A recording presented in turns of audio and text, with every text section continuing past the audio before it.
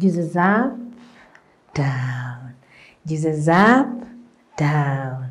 All around, all around. How are you? Are you okay? I am okay too. Hope you're well. It's your teacher Anauncieta. Welcome to Easy Elimu, Learning Simplified. Wow, place value. Now, we have done place value using the one. Yes, Janet? Using the sticks, bundles of sticks. We have done using the place value tens, then abacus. Now, we have been doing only the place value for ones and tens. For ones and tens. I'm told, represent this number using the bundles of stick. I just draw 2, 3, 4, 5, 6, 7, 8, 9, 10. So that is one bundle of sticks and 1, 2, 3, 4, 5, 6, 7, 8. The same number using the place value tens. I just say tens, ones. So I have how many? 1, 10, 1, 2, 3, 4, 5, 6, 7, 8. And 8 ones. The same number using the abacus. I have tens, ones. Then I draw my abacus very well. So I have 1, 2, 3, 4, 5, 6, 7, 8, and 1. Now, I want to introduce another number which is 100. Now we want to do, what if I'm told to represent 3, 2, 4? Rule number 1. The ones, we start counting from which side, which hand? The right hand. So, number 4 is in which place value? Number 4 is in the ones place value, followed by tens, and lastly, the hundreds.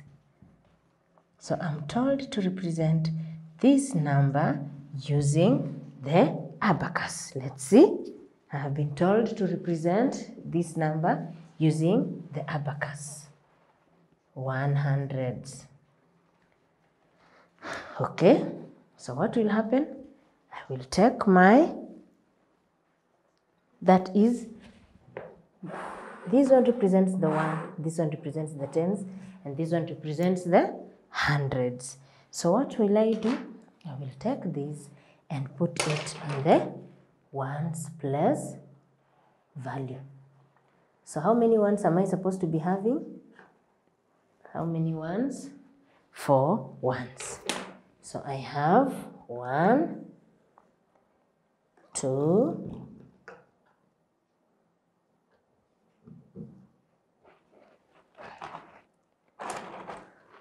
3, and 4.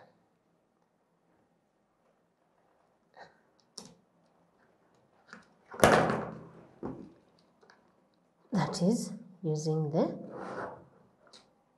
abacus. I have 4. Using the tens, how many tens am I supposed to be having? They have said 2 tens. So I take 1. So I have how many? 2 tens. And lastly, I've been told to represent the hundreds place value using the ones. Let's see. Then the ones place value, I only need 1. I only need 1.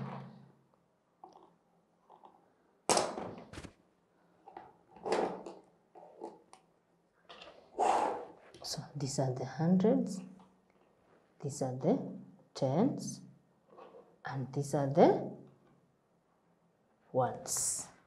So if I'm told to use the abacus to represent those numbers, I have already represented them on the abacus, which will look like this.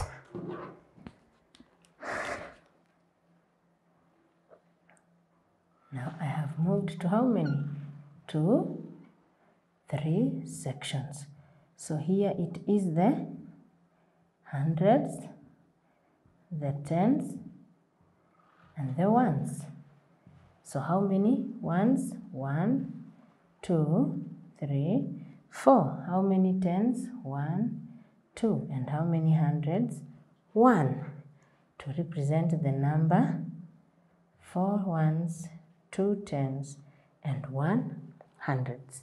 I can still represent the same number using the place value tens. Now these ones are my place value tens. These ones are my place value tens. Representing the same number using the place value tens.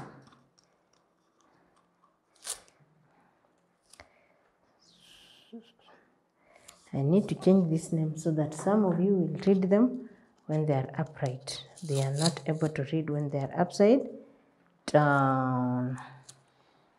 So using the place value tens, this is the ones place value, this is the tens, and this is the hundred.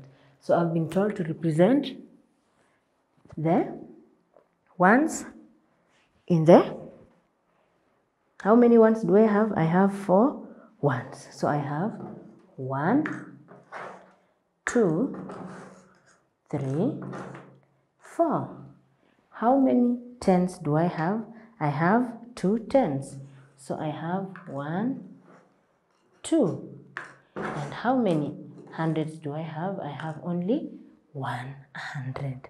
So my number will still remain 1 hundreds, 2 tens, and 4 ones. It is the same thing when I'm told to use the sticks. How many bundles of sticks should I have? I should have I should have 10, 100 bundles of sticks, then 2, then 4 ones. And it will still give me the same thing. Now, what if I've been given this table and I've been told, now fill in the table, fill in this table using the numbers you have learned, using the different method you have learned about place value. So I have the number there. I have 10 hundreds. So, and I've been told represent this number. This is a place value chart. Place value chart. So here I have my number. The numbers appear here. Number. This is hundreds. This is tens. And this is ones. So I've been told represent the number 1, 0, 7, 6, 8, 1, 8, 9, 7, and 1, 3, 2. Represent this number on the place value chart. Represent this number on the place value chart. I'll still come and say ones. So on the right hand, the farthest right, then 0 here, then 1. We said when the numbers are less, you put a 0 before that digit. So we have 8 ones, 6 tens, and 0 hundreds.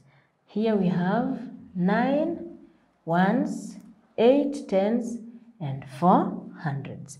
So the remaining are your questions for homework. For me, I have done the example. Now I expect people to practice in their own books. Teacher, should we start from number 1? Yes, start from number 1 as an example so that you know what exactly are you supposed to do. Any question? Any problem when it comes to place value? And in grade 4, you will now even increase the number. These ones will now be 4. And when you move from hundreds, there's a number we are going to, which is called 1,000. The number that has how many zeros? 3 zeros. Okay? Up to there, any question, any problem? Wow, thank you very much, and I hope to see you in the next lesson.